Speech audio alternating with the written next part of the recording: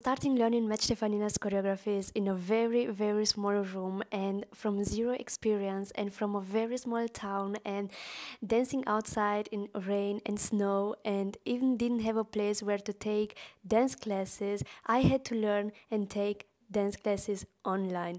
After 17 years of dancing, now I look back and see how important it is to be consistent on something, like do it every single day with the hope then I'm gonna make it someday. So nothing is coming overnight. Like you have to keep it up even in your worst moments. And I wanna believe that everything happens for a reason. And over the past years, I understood that great things take time. So maybe it takes months, maybe it takes years, but in the end, it all gonna be worth it. And the DNCR Academy was and is still so helpful to me because it taught me so many things I have to face off every single day. So short story long, from a very small room, now I'm a dance teacher. I run an online business and also a social media influencer. So I have to face new, challenging, and difficult things. But what I learn, I put like in the real life. So what I want to say is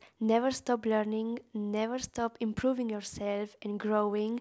And keep in mind, consistency is the key.